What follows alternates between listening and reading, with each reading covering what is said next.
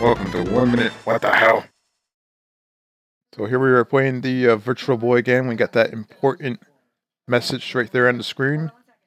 Make sure you read the instruction booklet before you play the game. And then we have the famous Virtual Boy introduction right here. Of course, we got the automatic pause right here. Just in case you start compulsing, you can actually pause the game, or the game pauses by itself.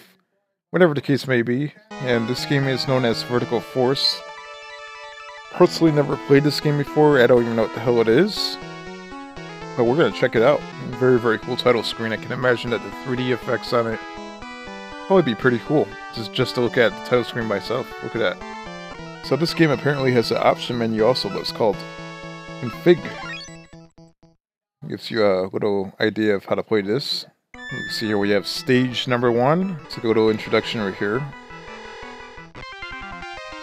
This appears to be like some type of a shoot 'em up game. Okay, there we go. So in order to shoot, you have to wow. So you can shoot at two different levels. This game's actually pretty cool. Now if you push A, you actually have 2 different depths of level you can shoot at. So you can rise either above or below, depending on what platform it is.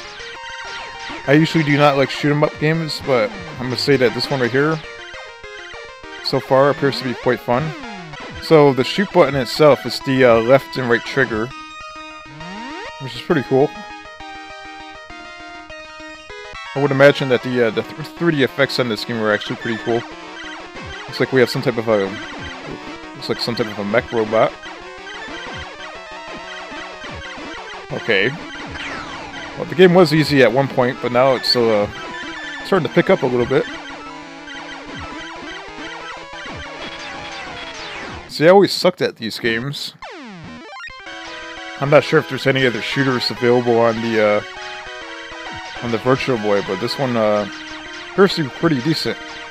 For what it's worth, it's not bad at all. And what's nice about the shooters is you can power up your weapons.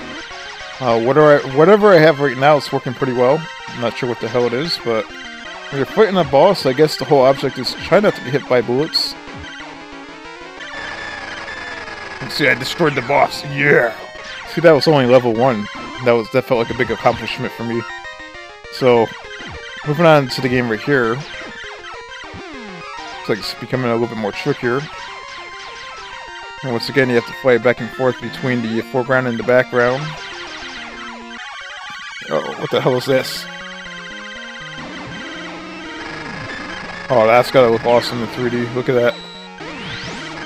If that's the boss right there. I think we just killed the boss. I'll say, I can't stop playing this game. This game's actually pretty damn good.